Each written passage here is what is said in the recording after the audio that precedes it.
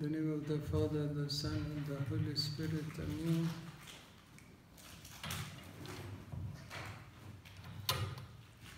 This parable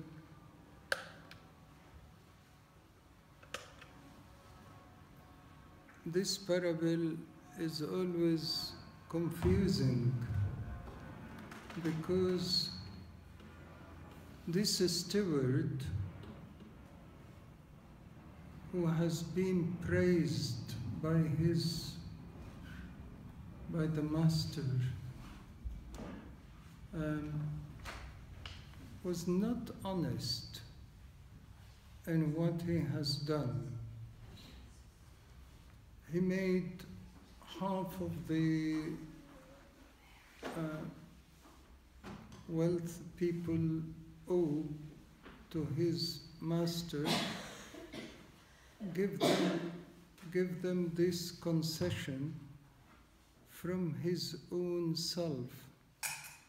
But the point the Lord has praised this man was he knew that he will be kicked out of his job. You know what? Kicked out of his job for us means kicked out of this earth. So he said, I will do good to these people. I will have mercy upon them, so that I will have mercy from them when I will be kicked out of my job. The Lord praised that he made concession for tomorrow, for the future, for the life after. And this is our aim. This is our goal. The Lord wanted to say the people of the world are wiser than the children of the heavenly kingdom.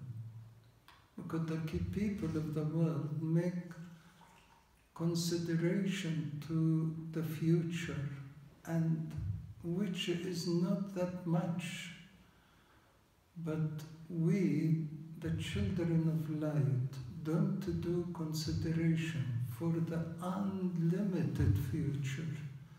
May the Lord give us all to fix our eyes on our goal in heaven, in the unlimited life, in eternal life, to be ready for this hour and sure that we do our best to stay with the Lord forever. May the Lord give us all this grace to work for tomorrow, to work for our future, to work for our eternity. Glory to God.